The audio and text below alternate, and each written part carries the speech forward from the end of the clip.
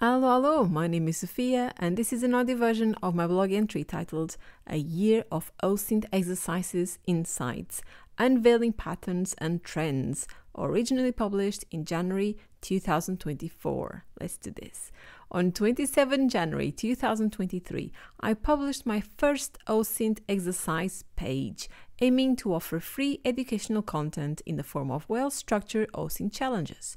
My objective was twofold: teaching beginners the fundamentals of finding data, verifying data, and analyzing data, whilst also presenting seasoned experts with tasks that may test their skills. I hope they did. Now, 1 year later, I not only celebrate my own achievement, yay, but also those who have used these challenges to improve their skills. Well done, everyone. And what better way to mark this occasion than by showing how you can do an OSINT report on literally anything? With this objective in mind, I embarked on a strange Inception-like investigation targeting my own OSINT exercises and social media presence to see what sort of intelligence I could gather from it. Essentially, an OSINT investigation into OSINT exercises created by an OSINT analyst, which is me. So all hail OSINT. Long live OSINT. I absolutely love this image. Oh my god, look at that. It's amazing. Anyway, let's keep going.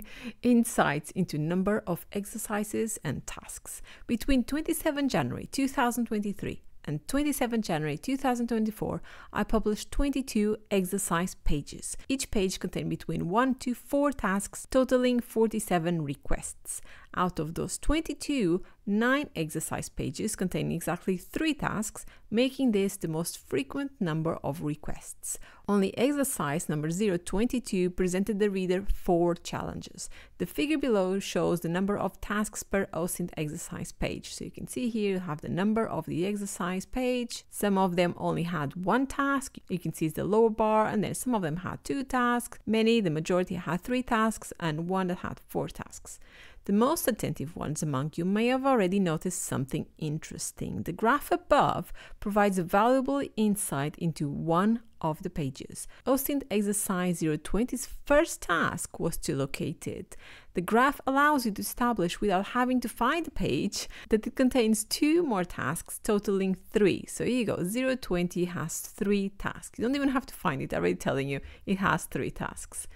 Insights into difficulty levels. In terms of difficulty level, there's a clear and expected contrast in the distribution of easy, medium, and hard tasks between beginners and experts. Whilst most tasks were labeled as medium difficulty for beginners, so this one here in yellow, a significant majority comprising 66% of all 47 tasks were categorized as easy for experts. The graph below depicts the percentage of tasks created between 27 January 2023 and 27 January 2024 classified as easy, medium, and hard for both beginners and experts. So you can see here, easy is in green. Most of them are easy for experts or should be easy for experts, whilst the minority are easy for beginners. And there's 43% medium difficulty and then 34% hard difficulty for beginners. Whilst for experts, although the majority is quite easy, you still have quite a few that are medium and even hard.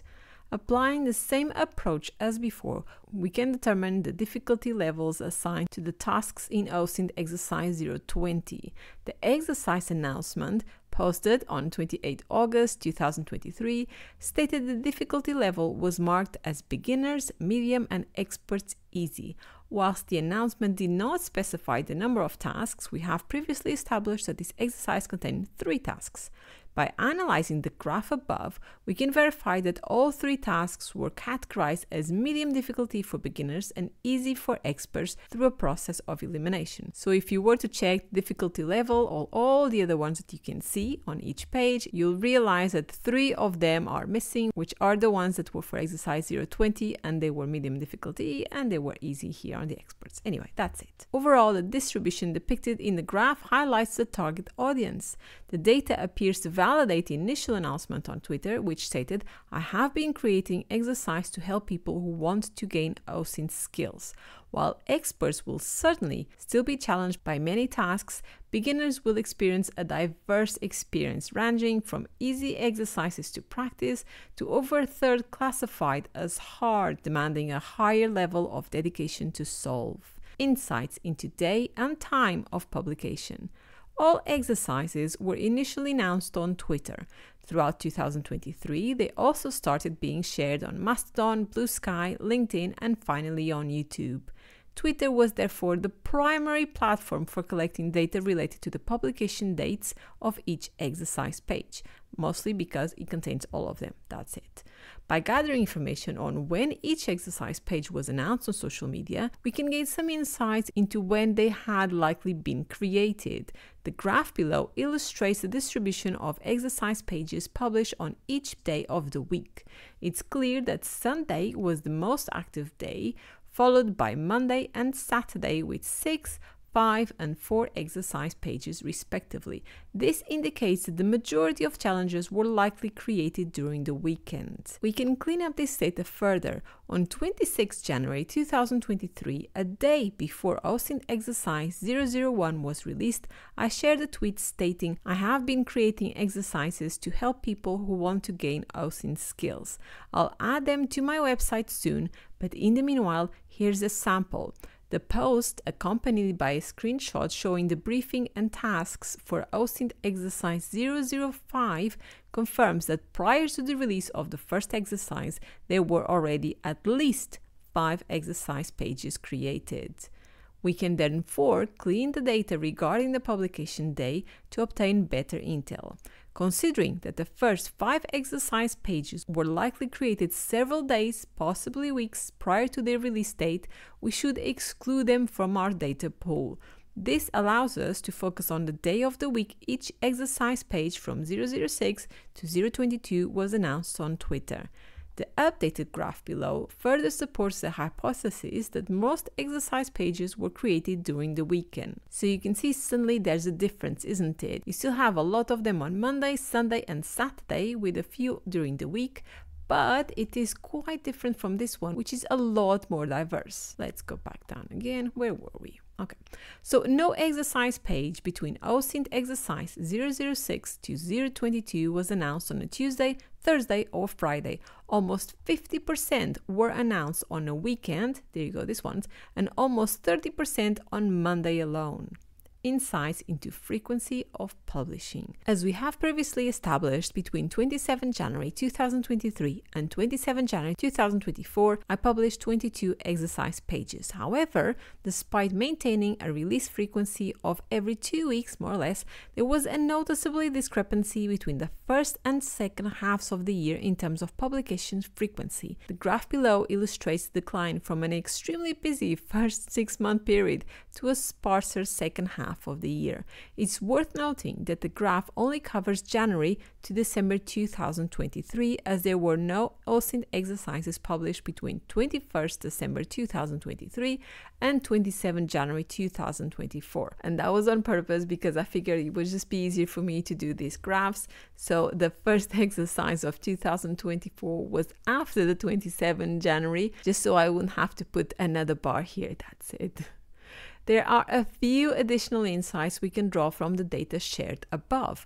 More than half of the OSINT exercise pages were published within the first 3 months of the project. This suggests that the abundance of material during this period may have been a result of pre-planning, potentially occurring before the announcement of the OSINT exercises creation. This hypothesis is supported by the Twitter post previously mentioned, shared on 26 January 2023. You know, the one where I shared, here we go, this one saying that yes, I've been creating stuff. Let's go back. While there was a clear decline between the first 3 months and the following ones, the absence of exercises between late August, which was the 28th, and November 9th is notable. Let's look at that. So between the 28th of August, when this was published, and the 9th of November, when this was published, there was nothing. An analysis of my Twitter account sheds light on a possible reason for this gap. On 24th September, I shared various photos seen below, so here, indicating my invitation invitation to speak at the Europol headquarters in The Hague, with one photo specifying the event date as 20 September 2023, which is this one, but you'd have to click to actually see the date. But it says there 20 September 2023.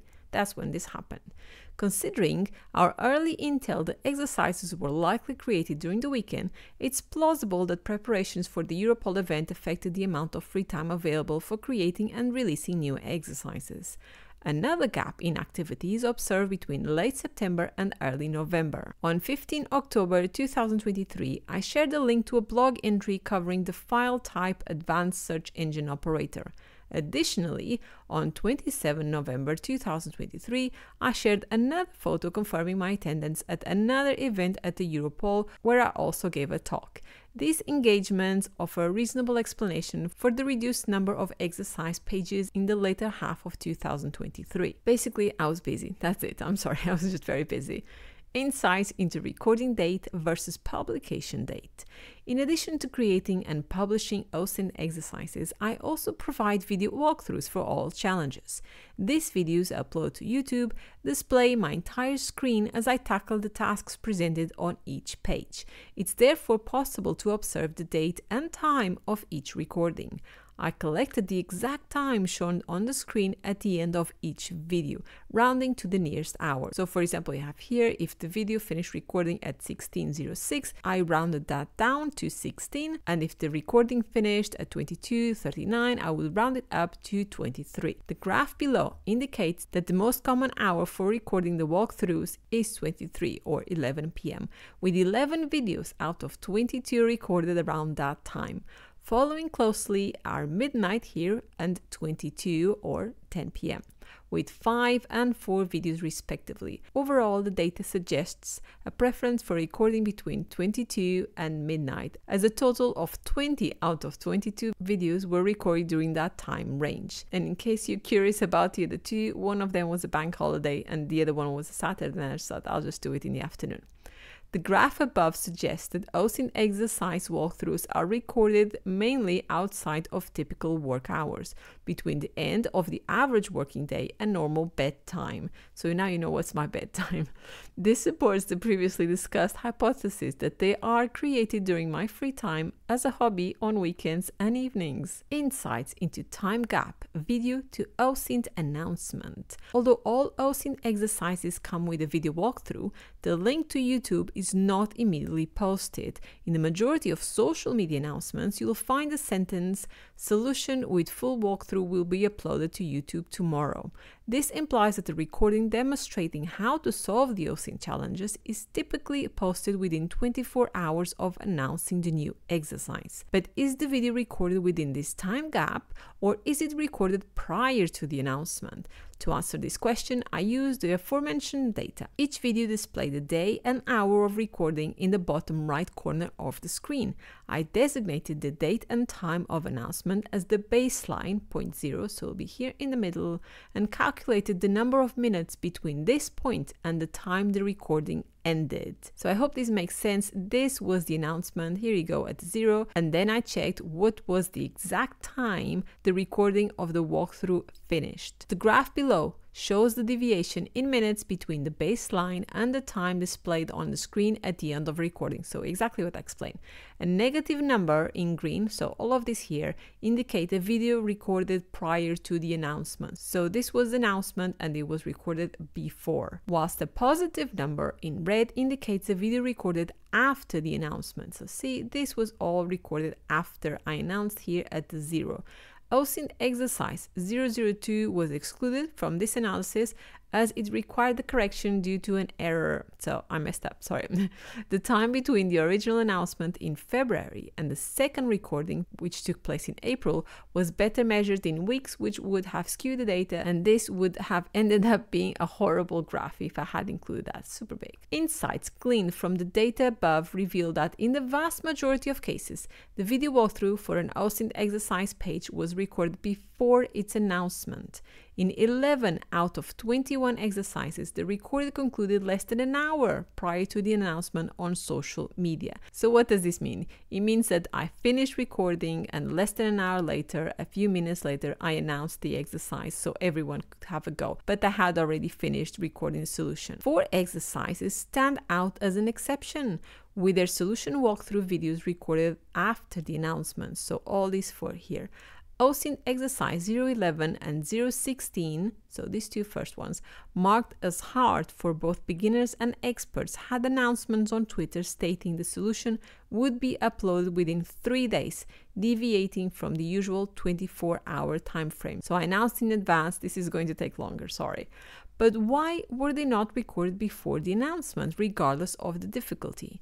I examined tweets posted around the time these challenges were announced, and one stood out.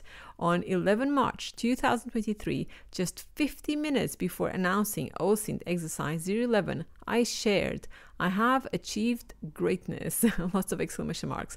"I managed to solve OSINT exercise 011, so it is possible. I'll give people 3 days to try to solve it before I show how it can be done. In parentheses, I also need time to figure out how on earth to explain all of this." Given that both exercises 011 and 016 were labeled as hard for experts and beginners, and I was clearly extremely excited about solving one of them, it's likely I was too eager to release them without proper planning for the recording. And that's exactly what happened, to be fair. The 2 last exercises, 021 and 022, were also recorded after the announcement.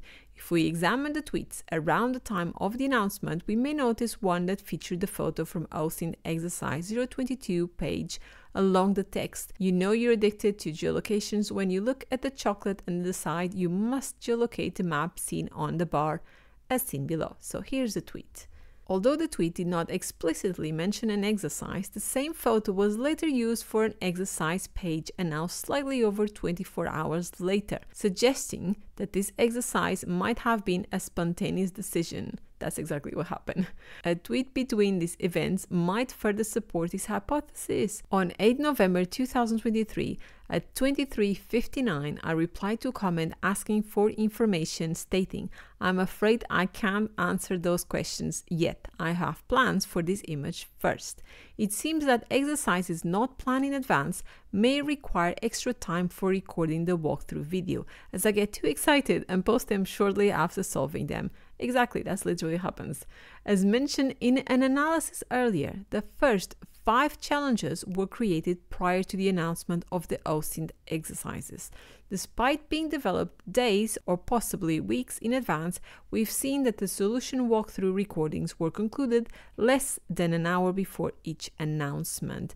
Let me show that, what I mean. So look at that, that was all concluded less than an hour before the announcement. All of this, all the way to 006. Let me go back again. Where was I? We can go even further and note that OSINT exercise 006 appears to follow a similar pattern to the initial 5 exercises, whilst OSINT exercise 007 appears to have been recorded much earlier, and exercises 008 and 009 were recorded less than 10 minutes prior to the announcement. The solution for 006 was also recorded within an hour of posting, consistent with the trend of the first 5. This suggests that by the time the OSINT exercises idea was announced on social media, I had already created at least 6 exercises. And let me go and show what I mean so you can see. I'm going to zoom because it's very small, isn't it? That's it. So you can see here how all of this shows similar pattern, and suddenly we have this one which was recorded 5 hours and 27 minutes before I announced. And I'm going to confess here that the only reason this happened here was because I scheduled this one to be released at 4 something a.m. just because I like to contaminate my own data, just in case someone is doing some sort of investigation. So a few of the things that you'll see here are contaminated. I messed up my own data. Not much, to be fair. I was very good for most of it. Let's go back. Conclusion. You can do an OSINT investigation on almost anything.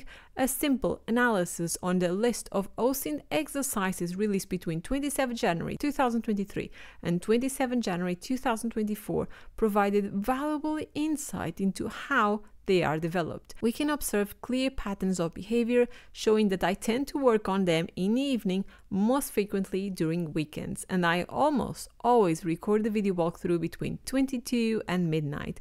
We can also establish that prior to the announcement of the OSINT exercises list, I had already created various challenges which were released over the first weeks.